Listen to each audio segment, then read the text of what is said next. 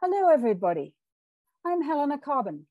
I'm honored to be the president of Just World Educational, a small nonprofit located in Washington, D.C., in the traditional lands of the Piscataways.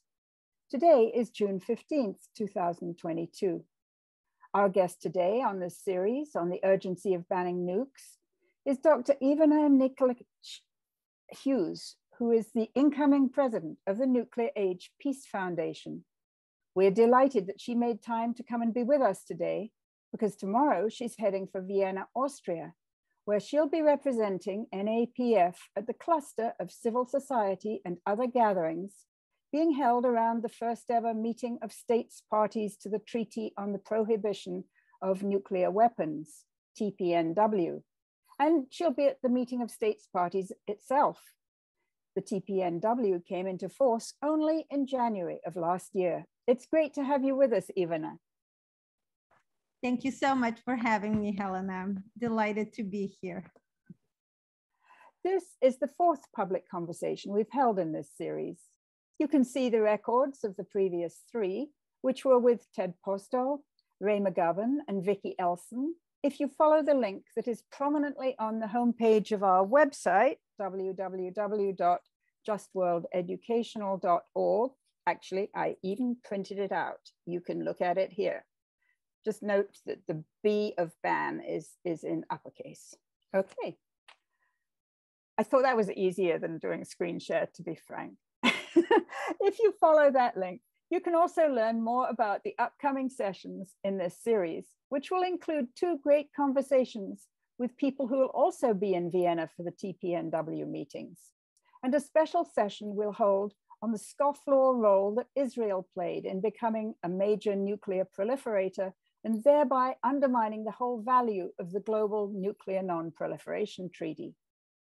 Last weekend saw the 40th anniversary of the truly massive demonstrations held back in June 1982, in which more than 1 million Americans took to the streets of New York City to call for a total ban on nuclear weapons.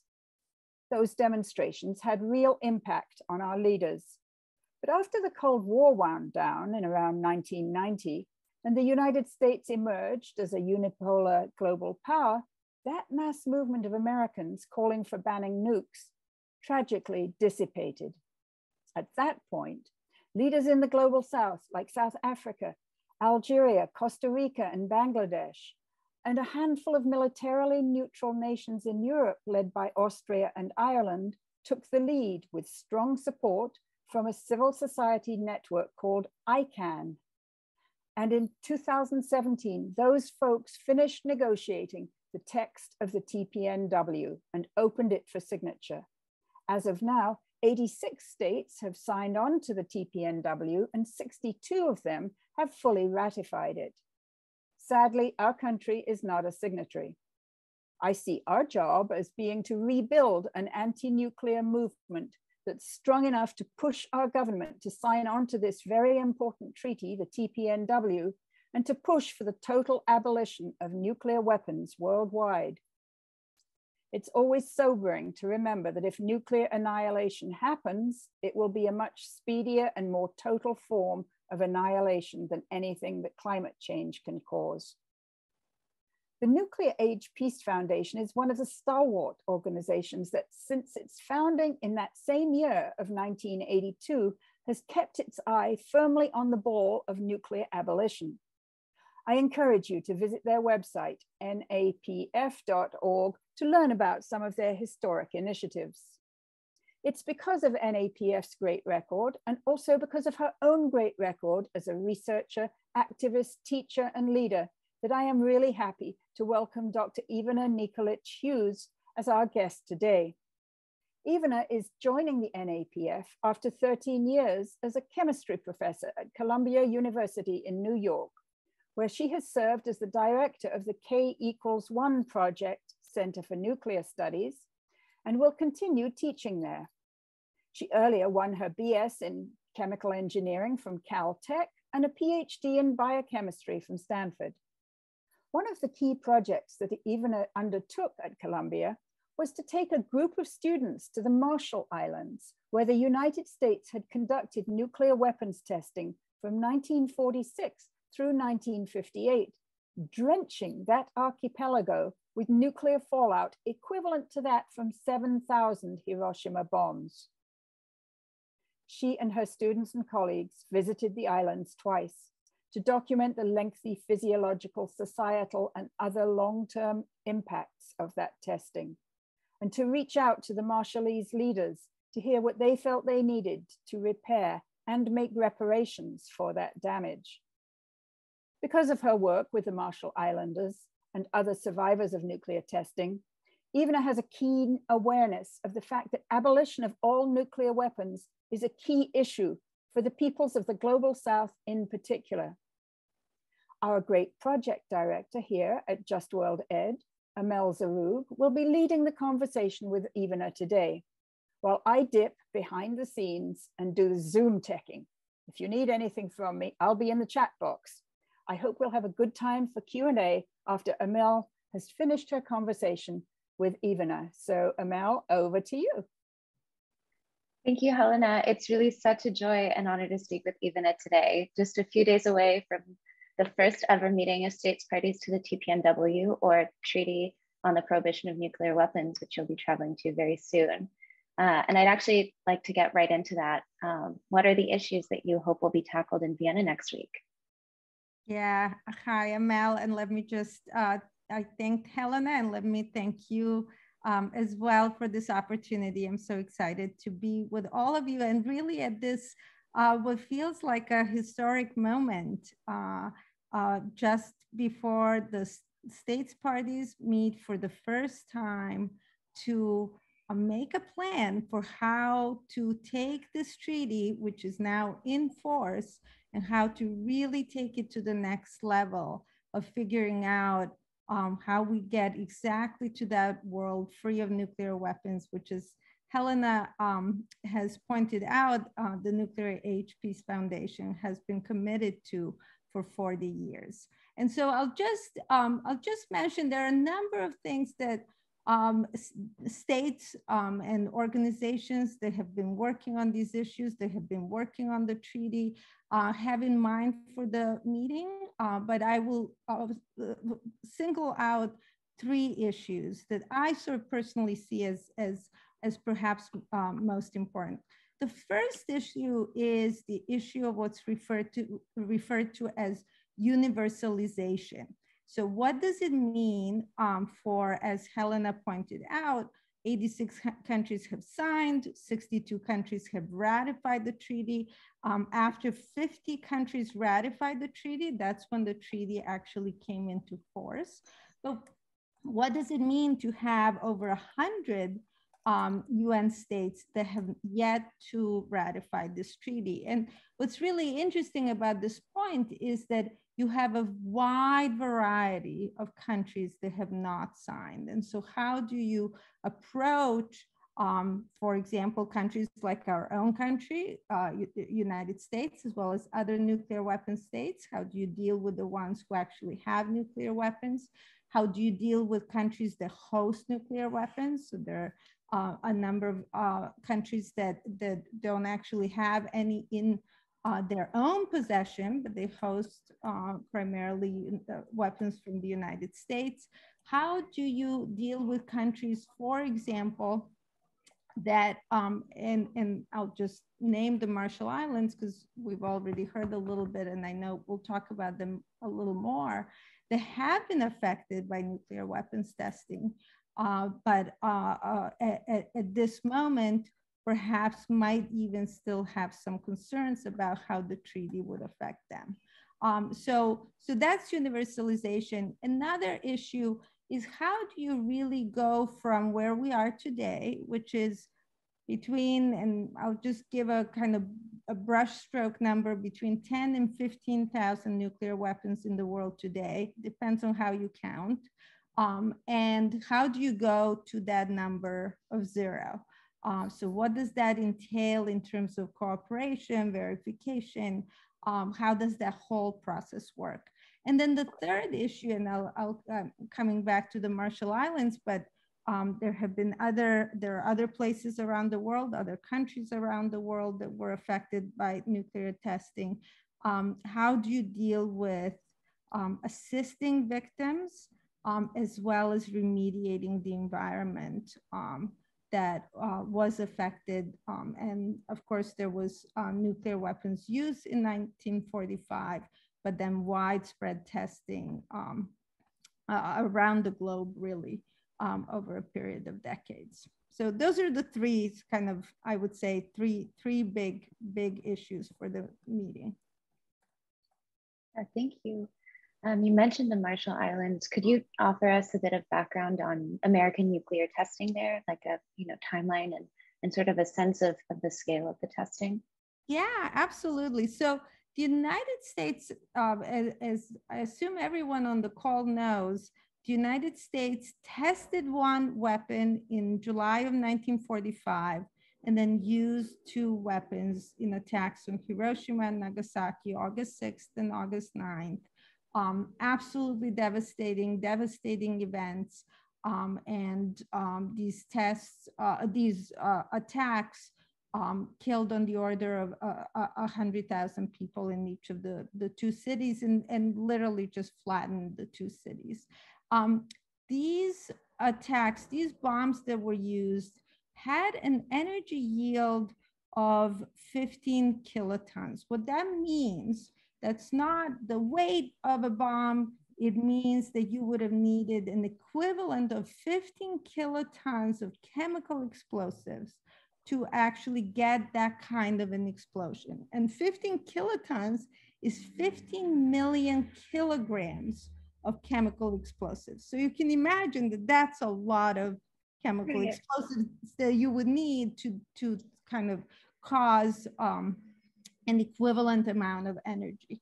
So the US, so this was summer of 1945, the very first test that took place in the Marshall Islands took place July 1, 1946. So less than a year later, the United States was ready to test new weapons and continued to do so until 1958 for a period of 12 years. And during that time period, not only did we test bombs that were similar to the Hiroshima and Nagasaki bomb in design, energy yield, and so on, but that energy yield kept going up. And at the same time, we were able to design a new type of bomb called hydrogen bombs, where the energy yield just skyrocketed. It was a huge jump in this energy yield. And in fact, the largest bomb that the United States ever tested was the Bravo bomb that was done on March 1, 1954. And it was tested in Bikini Atoll. And it had the energy yield of the equivalent of 1,000 Hiroshima bombs. So you can imagine this was an absolute monster. This explosion, it produced a mushroom cloud that was 25 miles high. I don't even know how to think of, what it would mean. It's a scale that's inconceivable. It's a scale that's unconceivable, that's difficult to imagine and appreciate. And at the same time, so it was so big that all of this radioactive material went into the stratosphere and then kind of got mixed in there and then sent essentially all around the world. Of course, the fallout and the kind of return of all of that radioactive material was greatest near where the testing was actually conducted. And so the fallout not only affected Bikini Atoll, but it also affected other atolls where people were living at the time with absolutely devastating consequences. So I'll just say one more thing. So for a period of 12 years, so Bravo was one of the hydrogen bombs. We tested other hydrogen bombs as well. But for a period of 12 years, it's as if the US had bombed the Marshall Islands with 1.4 Hiroshima bombs every single day. That's what actually happened. For 12 years, every day 1.4 Hiroshima bombs. It was absolutely, absolutely devastating. So what are the consequences of that scale of detonation and you know, radioactive fallout for the Marshallese and their environment? Yeah, no, that's a great question. And, you know, we can talk, I could talk literally for hours, but I'm going to try to sort of focus my remarks on that immediate impact right when the testing happened. And as I said, people were living about 100 miles away is Rongelap Atoll, where a population was living at the time of the test. The fallout came down like white powder from the sky. Children thought that it was snow because, you know, what white thing could be falling out of the sky? Right. By that evening, many people on Rongelap were sick. They had burns on their hair was falling out. They had burns on their skin. They were vomiting. They were feeling very, very sick. And it took about 3 days for the US to come and relocate them. Another atoll where people were living at the time about 300 miles away is Utrecht. And something similar happened there as well. And people were moved away also 3 days later, and then moved back to Utrecht, actually 3 months later, and people have been living there ever since. Bikini and another atoll were actually both testing sites, and people were moved off of those atolls in order for the testing to happen. And there was a really kind of complicated history of when they came back, were sort of clean enough for them to be living there, whether they were moved again. So a really complex history. But the kind of the devastating thing is that to this day, radiation in the Marshall Islands remains. And we did, as Helena pointed out, we did a series of studies to look primarily at those 4 atolls. But there's no doubt, and that was just a matter of time and resources, but there's no doubt that other atolls a bit farther removed were affected as well. And our studies demonstrate that the radiation picture is really, really complex, but also at the same time, atolls like Bikini simply are not suitable for a population to be living there full time. I could go into a little more detail about what that means. Actually, I'd love it if you could. I mean, how does one measure the impact of nuclear testing? Yeah, no, that's a great question. There are really a number of different things you would want to look at. And we by no means did everything that's possible to look at, but I'll tell you a little bit about what we did. One type of measurement is called, you could refer to it as external gamma radiation. Turns out the gamma radiation is sort of like light. We get light from the sun, but gamma radiation is a type of light that has really short wavelengths and really high energies. And so it turns out it can attack our DNA, it can attack our cells. And there is gamma radiation that comes to us from other parts of the universe. It's called cosmic rays. So there's some natural sources of radiation. And there's also, for example, where I'm now in New York City, there's sort of bedrock under Manhattan Island that has radioactive isotopes in it, which give off some gamma rays. And so, you know, walking around even a place like New York City, you're going to find that there's some gamma radiation, and you can detect that fairly easily with a kind of a Geiger counter type device.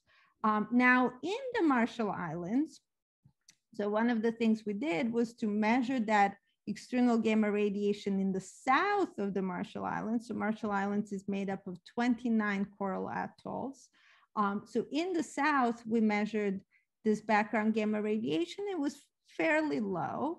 And then in these northern islands, we found that the values were very different. They differed between the different atolls, but for example, in Bikini, the values were up to 60 times higher than the average value in the South. So clearly, this was the natural sources had nothing to do with this. This was about radiation coming from the leftover testing isotopes and radioactive materials.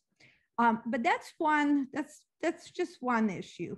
The other issue is that you can look at the presence of these radioactive isotopes in, for example, soil, in sediment, and I would argue most importantly, in food.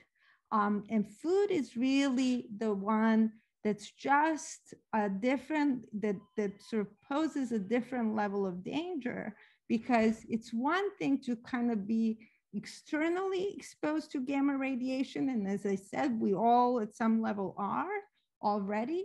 It's another to put in food that contains a radioactive isotope that then decays inside your body, sending out gamma radiation. And then gamma radiation is in your body, attacking your cells, attacking your DNA.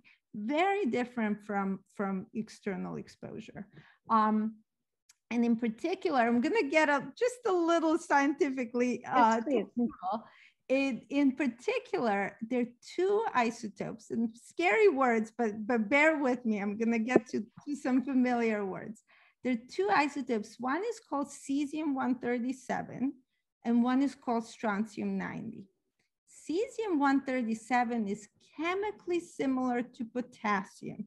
And I'm sure you know when you eat bananas, you get your potassium, you get plenty of potassium.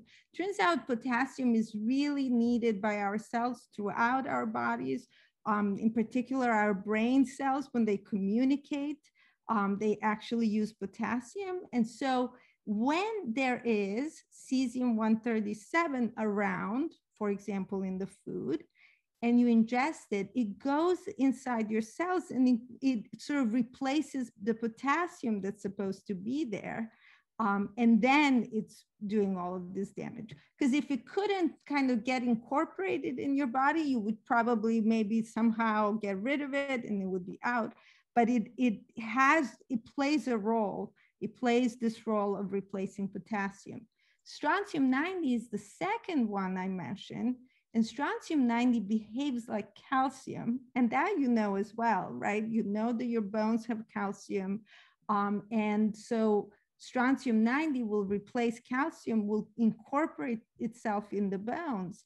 And so, for instance, strontium-90 exposure has been shown to cause things like bone cancers, cancers of the bone marrow, including leukemia. So very, very, very dangerous.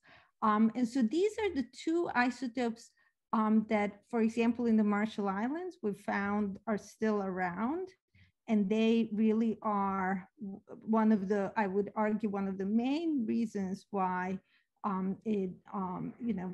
certain areas of the Marshall Islands should not be inhabited without further cleanup. Thank you. And how do you measure the human impact of this level of radiation? Yeah, so there's a lot of, in terms of kind of understanding, if I understand your question correctly, in terms of sort of understanding like what's okay and what's not okay, like how do you know what are the levels, the cutoffs? It's actually an excellent question, and it's even going to be a question that the TPNW will need to sort of wrestle with in the coming years, because the question is, what is safe, right? And so you can, in reality, the safe thing is zero radiation, right? But countries that have been impacted by various, in particular, radioactive accidents like Chernobyl and Fukushima, countries like Russia, Belarus, Ukraine, and Japan all have national standards and limits, for example, for presence of radiation in the food. It's really fascinating. The US FDA also has a limit, and the US FDA's limit is far higher than any of the national limits set by the 4 countries that I mentioned. Japan has the highest limit for cesium-137 at 100 units, don't matter, I'll just say 100 becquerels per kilogram. The US FDA limit is 1,200 becquerels per kilogram, so far higher, 12 times higher. Yeah, go ahead. Why is that? I would call it a very permissible limit. And I think what we're really talking about at each of these concentrations is an increased likelihood of adverse health effects. And I think that there's an assumption at the US FDA that whatever risk this particular concentration would entail is acceptable. But I'll also note that those national governments and European Union has their own limit, which is also higher than Japan. All those numbers stand in contrast with the limit provided by the International Physicians for Prevention of Nuclear War, who have a limit between 8 and 16 becquerels per kilogram, so far, far lower. And so anyhow, so how do you know if a place is safe? It's really delicate. It's really, one really has to think about a variety of factors. It could be that in one place, some of the values look good and others don't. For us, for the Marshall Islands, looking at the different atolls, I would say we kind of came up with a very complex picture where some of the atolls, for example, Utrecht, we really did not find evidence of elevated radiation, which to me is overall good news. I would add to that it was not such a comprehensive survey that I would just say, okay, we're done, there's no problem here. I do believe that it requires further work, further testing, but at the same time, it's so far so good. With Bikini, it was just a number of things were high, including this external background gamma radiation, including radiation in the food. And to me, there's sort of no reasonable conclusion, but the conclusion that Bikini must be cleaned. And that's one of the things that we've really been trying to push forward. And have there been any efforts of environmental cleanup by the US government? Yeah, no, that's another really, really excellent question. There actually was a cleanup conducted in Eniwetok. So I've been talking mostly about Bikini, but Eniwetok was another atoll where tests were conducted. And in fact, Eniwetok is where the US tested the first hydrogen bomb. And this hydrogen bomb, I described Bravo a little bit. This one was called Ivy Mike. And it was actually the very first design of a hydrogen bomb. And it was equivalent. It really was very, very big. It was the ultimate energy yield was 10 megatons. So that's about 700 times the energy yield of the Hiroshima bomb. But the bomb itself was like a 7-story building. So it was a very different design from Bravo. It was the bomb itself was a real monster. And so Eniwetok is where tests were conducted. And then from 78 to 1980, the US conducted a cleanup effort. And that cleanup effort, in some sense, what I could say was successful, because even so, when we went to Eniwetok, those southern islands did have very, very low levels of radiation or no radiation above background. So that was excellent news. The problem is that when you do a cleanup, when you actually, collect all this radioactive material, you have to do something with it. And it turns out that the US appears to have done two things. One, which is widely known, widely accepted. They put radioactive material inside a bomb crater and then covered it with concrete and created a dome. It's called the Rune Dome. It's sort of, I would say at this point, infamous. It also kind of represents the symbol of really the danger of both nuclear weapons and climate change, because the dome is under threat from rising sea levels and is therefore,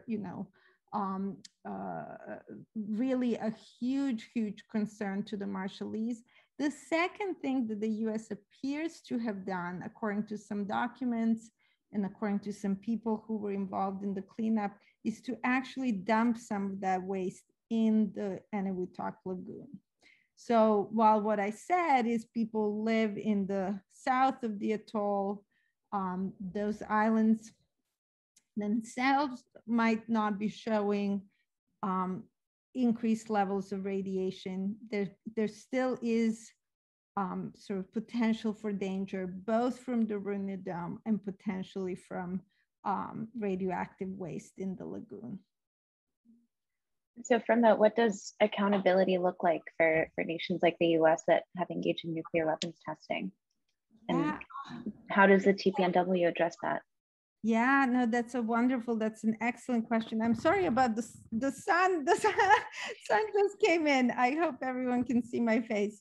Okay. Yeah, no, that's a really great question. And we have really been trying to kind of push the US sort of, unilaterally on a kind of, Marshall Islands to the US. And so I'll just tell you my personal opinion of what I think should happen in that relationship. Number one, I think the US should apologize to the Marshall Islands formally. I don't just mean like send them an apology note. I mean, the president, holds a ceremony in the White House, apologizes formally to the people of the Marshall Islands, to their government, and comes up with a series of steps that are both going to make what happened right and make steps to promise that something like this will never happen again. And an excellent, excellent model for how this could be done would actually be Bill Clinton's apology to the participants and descendants of people who were participants in the Tuskegee study. So I first and foremost, I think that's just, that's step one. That's just the beginning, right? I mean, you're mean to a child in the playground, and the first thing your parents make you do is say sorry, right? So to me, this is just absolutely step one. And then after that, yes, engaging in number one, comprehensive surveys. Our work is really one of the only independent efforts to ascertain these radiological conditions, but it's not enough. We're a small group. We were able to do a small number of atolls, even in those atolls, a small number of islands, limited measurements. The right thing to do would be to have a broad scale, large, comprehensive survey of all the atolls in the Marshall Islands, all the different kinds of things that could be measured, and really figure out where one would need to do further cleanup. And then when it comes to cleanup, my view is that there should be a call for proposals. We have so much technology development in this country, so many wonderful and committed engineers and people working on all sorts of things. I think some of them would love to work on, a way to do this safely for people involved in the cleanup. I always give this example of my little Roomba vacuum cleaner going around picking up some of my dog's hairs and whatever else she brings in from the park. And I just don't accept that in the 21st century, we couldn't come up with ways of cleaning up. And there has been, tragically, because we've had nuclear power plant accidents, but there has been technology development, and it's just not 1978 anymore. And whatever was done in Eniwetok could be done better. Now, all of that is kind of, you know, what do I, as an American, as someone who's been thinking about this issue, think the US should do? What's wonderful and just super, super exciting about the TPNW is that the TPNW is going to actually have, it has Articles 6 and 7. This pertains specifically to victim assistance and environmental remediation. And so this is going to become, it already at some level is, we just have to get it to a point where it's taken very seriously, international law to assist victims affected by nuclear use and nuclear testing, and also remediate the environments that require it. And so the hope is that efforts like this will happen not just in the Marshall Islands, but really in all of the places that were affected by nuclear weapons testing. I'll just mention Kazakhstan, where the Soviets tested weapons, Republic of Kiribati, where both the UK and the United States tested nuclear weapons, French Polynesia and Algeria, where the French tested nuclear weapons, Australia is another place where several sites in Australia where the UK tested weapons. So there, you know, there are a number of places affected. I would still say none as badly as the Marshall Islands. You know, it was in the Marshall Islands, it was even, you know, the most removed into the past, 46 to 58. French Polynesia was much more recently, 1966 to 1996. But still, what happened in the Marshall Islands was really, really quite unique. And so, yes, the TPNW is going to make it part of international law that these people and communities are assisted, and that their environments are remediated. And as a nation that's been so affected by nuclear weapons testing, why is it that the Marshall Islands hasn't signed on to the TPNW? Yeah, no, that's a really good question. And it's one that I've been in contact with leaders there for a variety of reasons. Even just a couple of weeks ago, we had the National Nuclear Commission of the Marshall Islands actually held a public hearing with our group where we spoke about our work. And that was really a wonderful, wonderful, productive discussion with a number of leaders as well as community members. And I haven't discussed this with people in detail, but I'll just share what my personal understanding is. So some of the language in the TPNW, the Articles 6 and 7 that I referred to on victim assistance and environmental remediation, some of the language there is, so there's language there that allows affected states to retain agency over their own and jurisdiction over their own lands, over their own people, over what actually happens to them. And so I think for the Marshall Islands, the question is whether that language that allows them to retain agency is the right language that makes it seem like it's their responsibility to clean up the US's mess. And so I think I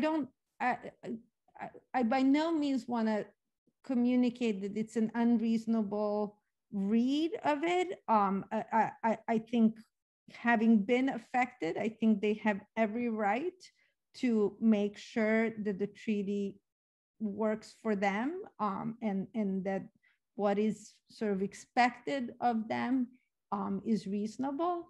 And at the same time, I also think that it's really, really important that they do retain that agency, and that international treaties cannot just mandate other countries to come in and clean up something that the Marshallese don't want to have done. And so I think that's sort of where I'm guessing the conversation is going to be going forward. And I think for all of the parties, the states that are parties, all of the states parties, it's really going to be their job to convince, and as I refer to their, sort of different categories of countries out there who are not signatories, have not ratified the treaty. So to figure out how to work with each and every one country, or with countries that belong to these different categories, to make the treaty really universal and to make it work for everybody. Thank you so much, Ivana. I'm just so grateful to you for sharing your time and knowledge with us. And I do want to make sure that there's time for anyone who's joined us tonight to ask questions. If you're in the audience, please put your questions in the Q&A box. And if there are none, then I will keep asking questions. But thank you, Helena, for sharing all of those. Yes. Links and pictures, and a very exciting chat as far as I can tell. Well, I thought I loved the pictures, even that you had sent. So I did share a couple of those, and I tried to share as many relevant things as possible. Amelle, if I could ask a couple of questions, just finish up with your questions, and then I'll come in, and anybody else who is in the webinar, if they have questions, if they could raise their hand, that would be great. Helena, you can go ahead. I would like to share the map that I think gives a kind of good sense spatially of what we're talking about with the Marshall Islands, and also get a better sense of just the scale of these nuclear experiments, not just by the US government, but generally in the Pacific. But yeah, Helena, if you'd like to go ahead. I think this was just a really good visualization. Oh, that is a great map. I love the orientation. I was like, Australia's all kind of set at one side, but yeah, it's a view from somewhere. Yeah. So that's great. And there's New Zealand, Aotearoa, nicely. So yeah, my question, Ivana, was you wrote an article about the CTBT, the Comprehensive Test Ban Treaty, as being something that you want you want us to focus on getting the United States to sign on to the Comprehensive Test Ban Treaty. So I know there's a kind of a discussion amongst people in the nuclear abolition movement as to whether partial steps are worthwhile on the road to, signing on to the TPNW, or whether they're a diversion. Yeah, no, that's a really good question, Helena. So we had been thinking about this issue of what do you do with the Marshall Islands, and as I said, I really do think that the first step is an apology. But I personally see, so it turns out we have signed the CTBT. Bill Clinton signed the CTBT in 1996. We just never ratified it. And right, we have this problem that you need 2/3 of the Senate to ratify an international treaty, which is going to be a problem for the TPNW as well, even if we, get some people to support it. That ratification step is really, really tricky, because as we know, we can barely get anything passed with 50. Well, we just have to build a really big movement, right? This is just going to have to be coalition building, period, right? But we just really felt with the CTBT, like, how do you apologize? You know, I think of an apology as something where first I say sorry, and then I explain why it's not going to happen again, you know? And to me, ratifying the CTBT would be that second step of like, I really know I screwed up, and this is what I'm going to do to make sure it never happens again. So in that sense, and really just setting the TPNW aside for the moment, this treaty exists. Other nuclear weapon states have ratified it also. Russia has ratified it, you know, so when we, you know, if we want to say we want to work with Russia on nuclear weapons reductions, forget what's happened since the end of February for the moment, right? But let's assume that, you know, we get to that place, right? You also have to say, well, and we have also seen through the major international treaties. Of course, both countries are signatories to the NPT, but the US and have ratified it, but the US has not ratified the CTBT. On the question of whether you need any of it, right? If you have the TPNW, at some level, I'd love that to be the world we live in, right? And I certainly hope that we can get there. But you're right. The question is, you know, do you direct your energies towards these partial steps, or do you really pour in all of your energy in the TPNW? The one thing I have been thinking about when it comes to these international treaties is that with the NPT, one of the things that has made, I think, the NPT so stale at this point, and you know, that word just came into my head, but I think it works. I think it's pretty stale, is the fact that there really isn't a time component to it, right? So there's this Article 6, and we're going to negotiate in good faith, and we're going to get rid of the, you know, nuclear weapons, and then we'll have complete and total disarmament. But it's all vague. There's no timeline. There's nothing. And they promised that in 1968, so that, you know, yeah, it's not like they haven't had time. Yeah, exactly, exactly. So from my perspective, I've been thinking, you know, for TPNW, if one wanted to put a date, right?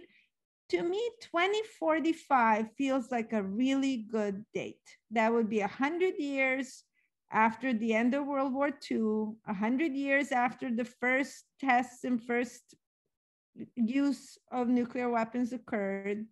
I just feel like, and it's plenty of time. It's 23 more years from now. It's plenty of time to get there. And I think we should be saying 2045, no nuclear weapons. I think that should be, but yes, in the meantime, whether you pursue or whether you sort of give up the US Senate for the moment and just try to get to a place where so I mentioned in our conversation just before we started that I saw Bob Richter's In Our Hands film, and we saw it just a couple of days before the 40th anniversary.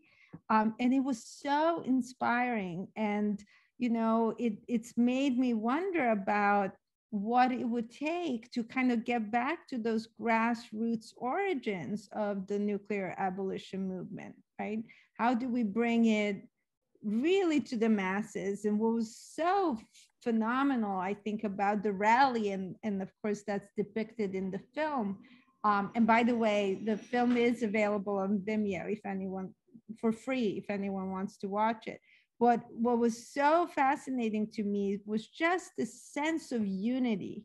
You know, there was unity between the protesters and the police. There were people of all ages, all colors, all kind of, you know, there were people who were talking about being, you know, devout Christians versus, you know, atheists versus, I mean, anything and everything you can imagine. All of America was represented. And I really feel like one of the big challenges for the movement has got to be some return to those grassroots origins. Yeah, that's what we're hoping to build educational resources to try to get there. Amelle, do you have any more questions for Ivana? We actually have a question in the Q&A from Erika Huerta. Who said, hello, thank you for this talk as it has been very informative. I did have one question. How has the K=1 project worked in collaboration with groups in other countries, nuclear weapons, working towards similar goals, and what do nuclear disarmament efforts look like there? Yeah, no, that's a great question. So we have really been, we sort of started, K1 project started, and when I say we, I'm actually moving on from that position to NAPF, but so it's a kind of a big we at this moment. The goal really was initially to sort of educate Columbia students on issues, and then through that education to have them be able to impact young people perhaps throughout the country and throughout the world. And then we sort of in that process of kind of recognizing nuclear weapons are a threat, young people aren't necessarily engaged in the topic, we sort of then kind of stumbled upon different projects, and that's how Marshall Islands became a focus of our attention. It really has, we've really kind of tried to, build community at Columbia through a variety of both, summer programs as well as courses, lectures, events, and so on. But yes, I mean, the next step, and I think for me at NAPF, will be really just that kind of cross-sectional work of trying to bring young people together, whether from different campuses around the US or from around the world. There's also someone who works with NAPF, and his name is Christian Ciobanu, who has also been running a sort of youth initiative called Reverse the Trend. And they're going to Vienna with a number of students. And in fact, when I arrive in Vienna at 12 noon, I'm gonna have to somehow make it from the airport to a youth orientation for NAPF and RTT at the Irish Embassy. And so I have 3 hours to do that. Well, that sounds pretty exciting. Yeah, it's gonna be, yes, it's gonna be very exciting. But yes, one of the things I would say, of course, the pandemic has been so challenging in so many ways and for so many, and of course, most challenging for people dealing with loss and poor health of loved ones. But on the other hand, it has sort of brought us together in ways that perhaps we didn't know we could, have prior to the pandemic. And so I've been actually in many Zoom events where people were logging in from all around the globe, including many Pacific youth who are really, really engaged in this issue, because this is close to their hearts. This is close to home. This has affected their families and their own lives, and they really, really care. Same with people in Japan. There is really a very strong nuclear disarmament movement there. And of course, the sad thing is Japan has not signed or ratified the TPNW. And I do hope that that changes in the future.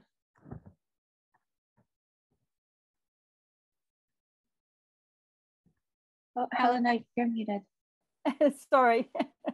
Yeah. I have the seed of a wacky idea, but I think it's one that might be worth pursuing.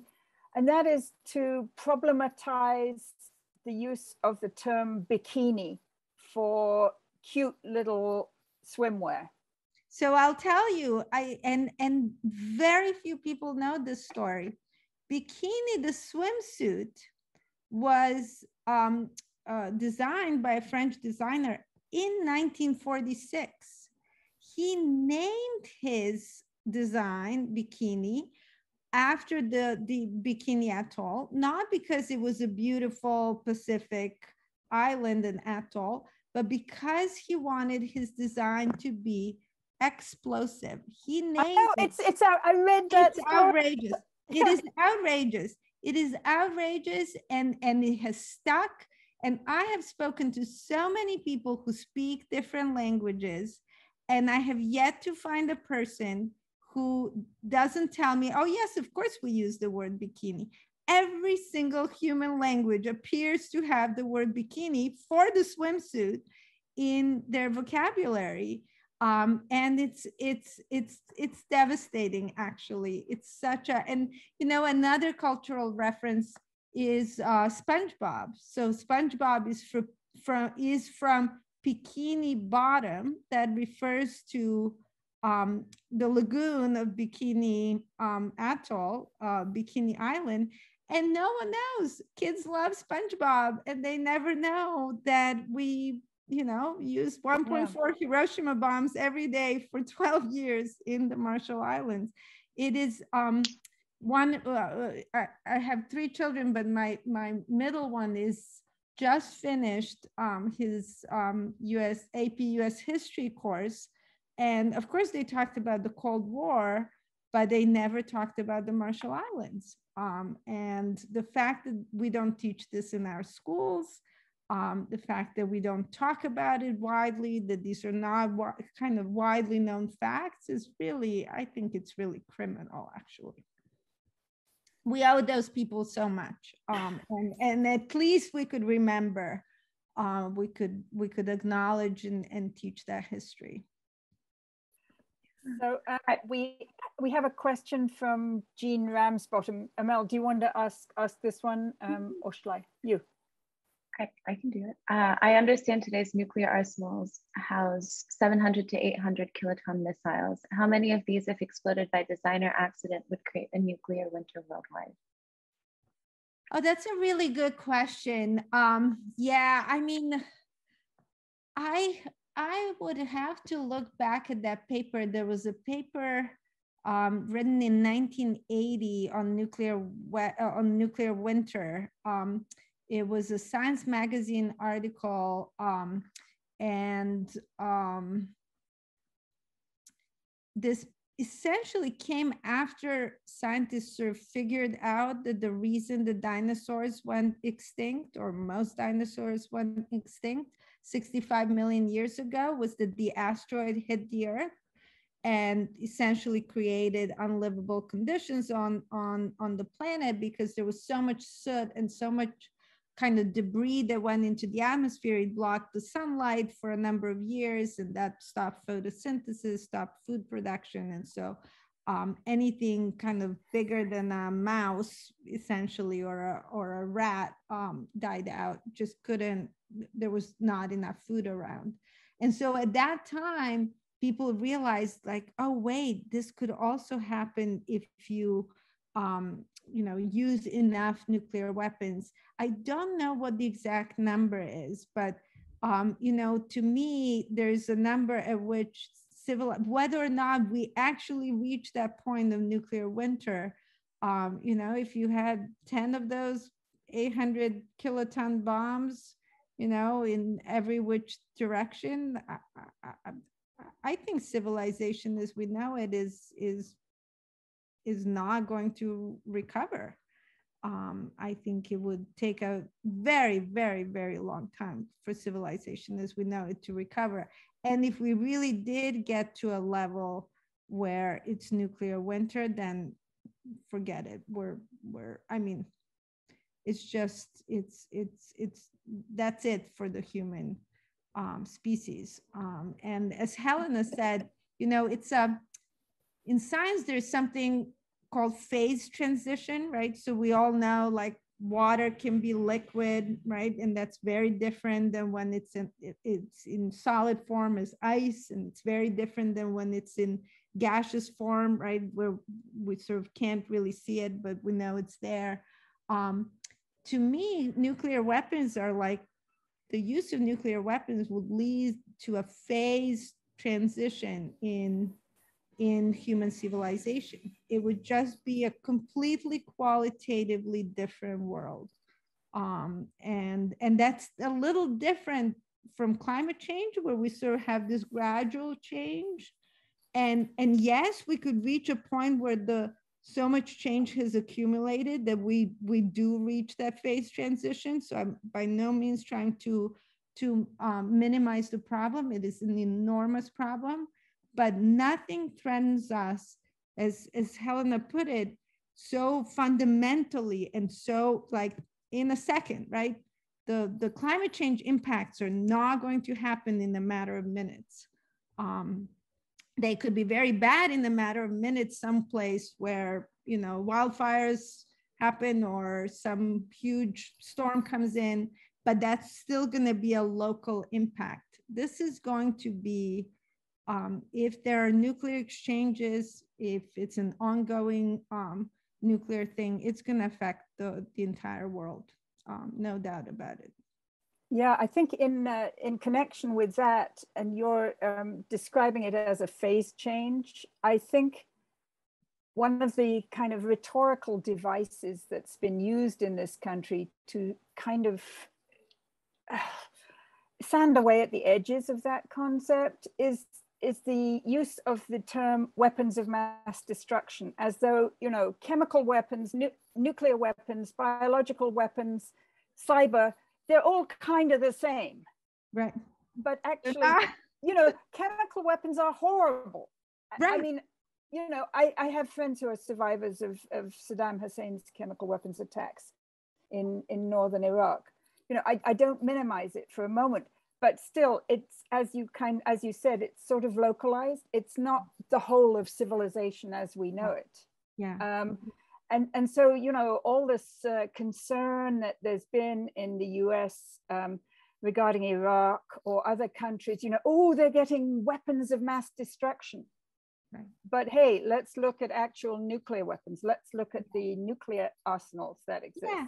And I'll just add, Helena, to that to me, the US really bears the most responsibility. We do have a similar number to the number of weapons that Russia has, and that's fine. We are still the ones that developed them first, that tested them first, and that has used them. Most importantly, that actually use them on civilian populations, on cities where, you know, this was a war crime. This was not, you know, in alliance with the Geneva Conventions. This was not about protecting civilians. There was nothing about protecting civilians when you were willing to unleash these deadly weapons on people of a city.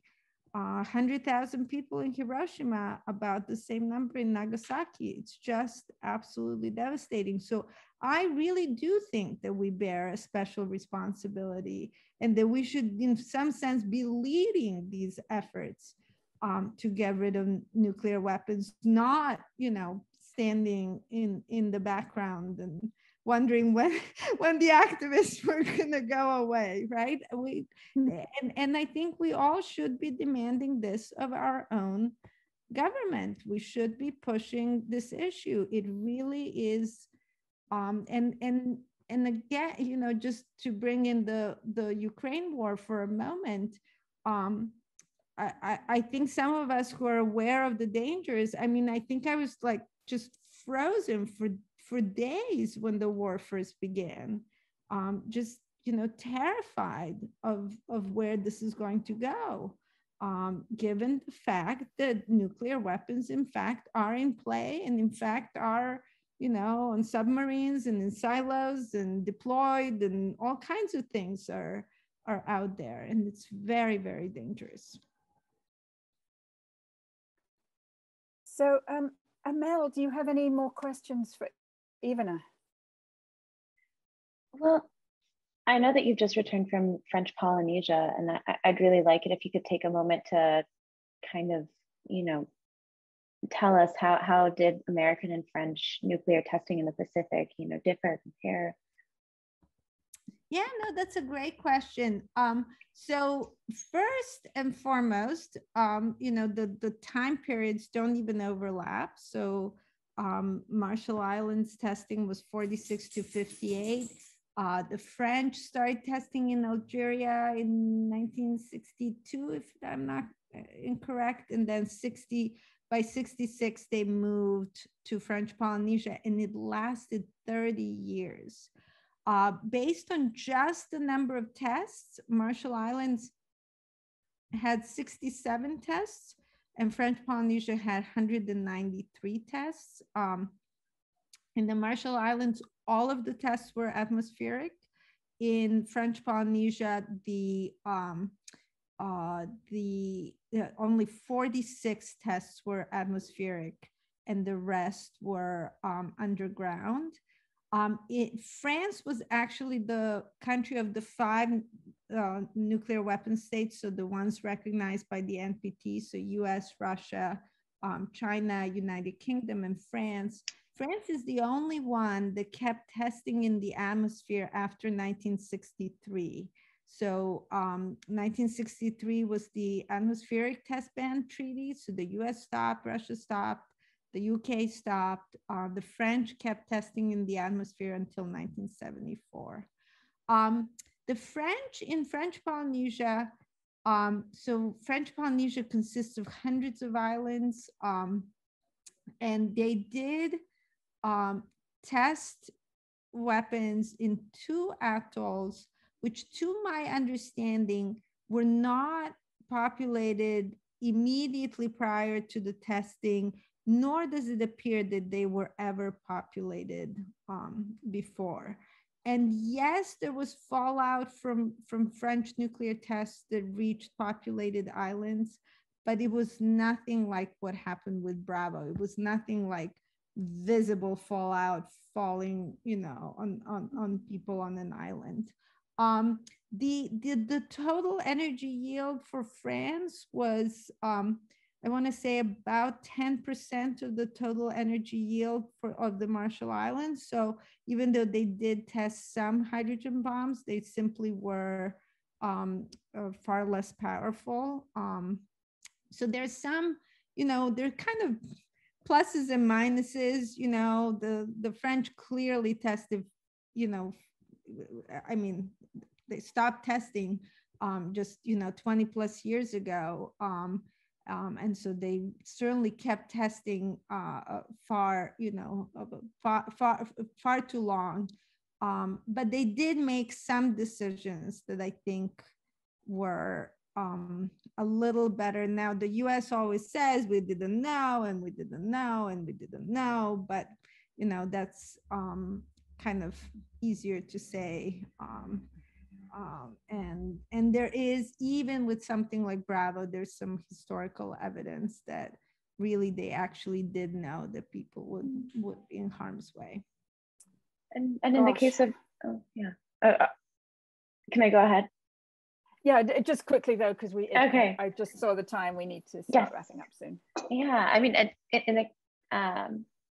with both like French and American nuclear testing, did communities need to be relocated, and have they been able to return?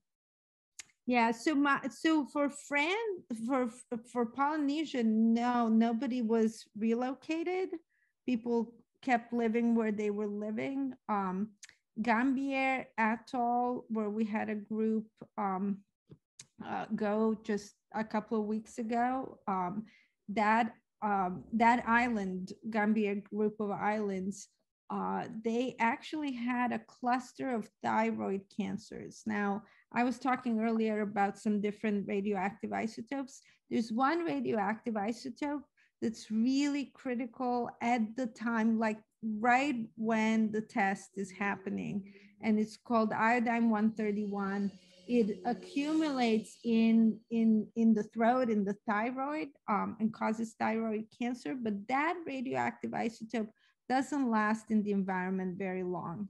It might be around for weeks, you know, or even just a few months, but then it's gone. So, you know, 30 years later, you don't worry about iodine 131 at all. It's completely, you know, it's completely gone.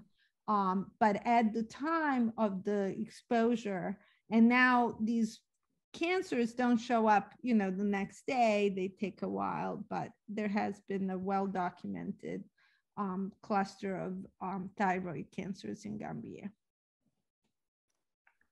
So what a fascinating conversation. I'm sorry, I'm going to have to break it off here because I just saw the time a little earlier. And I really, my deep thanks to both Ivana and to Amelle, because clearly the two of you and I could go on talking for a long time about this. I am learning so much from you, Ivana. Thank you so much. Yes, thank you so much. Thank you both so much for having me. This has been really fun.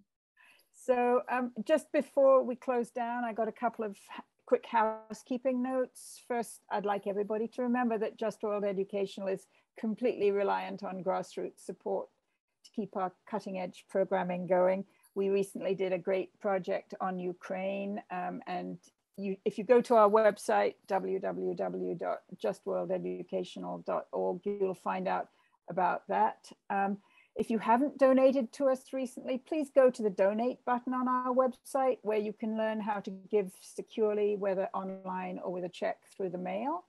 Second, please know that on Saturday, this Saturday at noon Eastern time, our guest will be Joseph Gerson. He's the executive director of the Campaign for Peace, Disarmament and Common Security, which is based in Boston. And he's vice president of the International Peace Bureau. Joseph is a veteran anti-nuclear organizer and writer and has just been at a key meeting in Ulaanbaatar, Mongolia, on the continuing campaign to build nuclear weapons-free zones around the world, which is kind of a complementary, or perhaps you can say it's a constitutive part of the idea of building a nuclear weapons-free world. Anyway, Mongolia is a key leader in that movement. Thirdly, please know that all the records of the conversations in this series are being made available in as timely a fashion as possible, and we hope you can share them with your friends and networks, especially next week when, you know, the TPNW should be, I hope, top of the news in all the main corporate media. And if it isn't, please write a letter to the editor and tell the editor that you want to learn about the TPNW.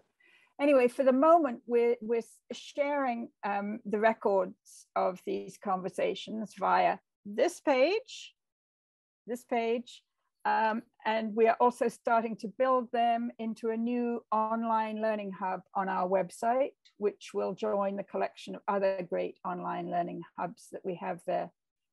Fourth, did I mention that all this work takes resources, and we'd love it if you could support us? Yeah, I think I did mention that, so that's not fourth. Anyway, it's really a sad moment to have to say goodbye to Ivana, because this has, you know, it's been such a pleasure to get to know you, Ivana, since we started planning this. And we send you off with all our love and best wishes for your safety as you travel, and to have a really rewarding and productive time at the meeting of states parties of the TPNW. We can't wait to hear your reporting when you come back, or maybe you could put some stuff on Twitter and we'll follow you on Twitter. And so thank you, Ivana. Thank you, Amelle. It's great to be working with you on this project. And everybody else. Thank you both so much. Thank you both so much for having me. And I had a great time and have really loved getting to know both of you. So thanks again. Okay, so everybody join us on Saturday if you can. Thank you, everybody. And I'm going to close this out if I can just figure out how to do it.